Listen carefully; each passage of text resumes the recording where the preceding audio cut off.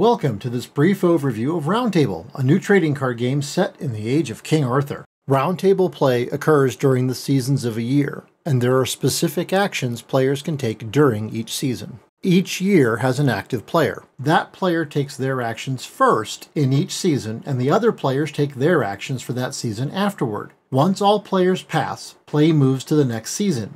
When transitioning from autumn to winter, the active player also changes to the next player, and then they take their actions first for that year. There are 30 regions of England and Wales that are playable. Each region has resistance, indicated by the shield, and renown, indicated by the crown.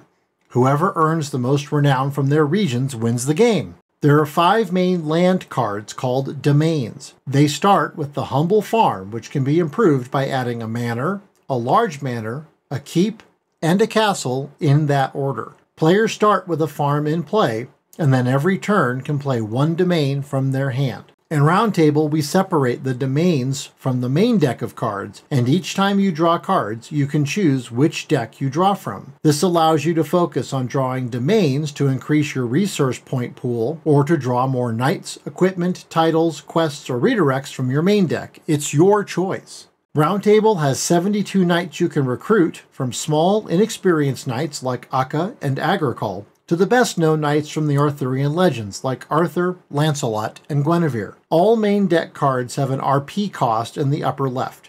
In Round Table, you need to continue to pay to keep cards in play, so be cautious about what cards you pick. You can also bring cards from play back to your hand and get that RP back in autumn. During summer, knights are engaged to attack regions. If a player's total influence exceeds the region's resistance, plus resistance from any other player's armies, the region is captured. Whoever gains the most renown claims the crown and wins the game. Thanks for watching this brief overview of Round Table. If you'd like to learn more, find us at roundtabletcg.com.